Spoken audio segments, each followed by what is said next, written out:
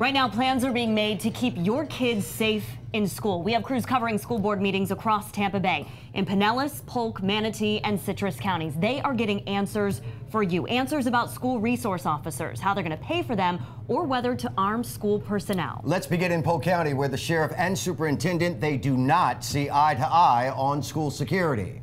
The school board meeting is going on right now, and 10 News reporter Grady Trimble is live in Bartow. And Grady, Sheriff Judd spoke about this not too long ago. He did just this afternoon, and he was joined by Andrew Polk, whose daughter Meadow unfortunately died in the Parkland shooting. As you mentioned, the sheriff and the superintendent agree we need to beef up school security, but they don't agree on how to do that. The sheriff proposes arming some school staff and training them, even teachers in some cases. He started a program in Polk last year called the Sentinel program that our state lawmakers modeled their Guardian program on. The superintendent, on the other hand, wants more SROs. To have an SRO in every school, though, she estimates it would cost $5 million. Judd's estimate for SROs is even higher than that. The state is only giving the district $3.1 million for them, so either way, not nearly enough. Ultimately, though, that decision on what to do is going to be up to the school board. Here's the sheriff's appeal to them this afternoon.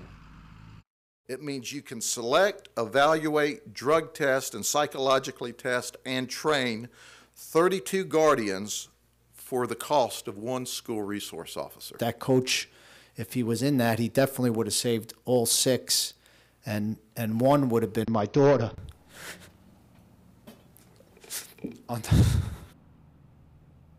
That was Polk telling his heart-wrenching story to the school board this afternoon. I spoke with him after that about why he's going all the way to Polk County from South Florida to try to beef up school security and arm school staff. I also tried to speak with the superintendent, but she wouldn't answer any of my questions. We do know, though, that after the sheriff spoke, 2 school board members openly opposed any plan like the Guardian program or the Sentinel program to arm school staff. Live in Polk County, Grady Trimble, 10 News.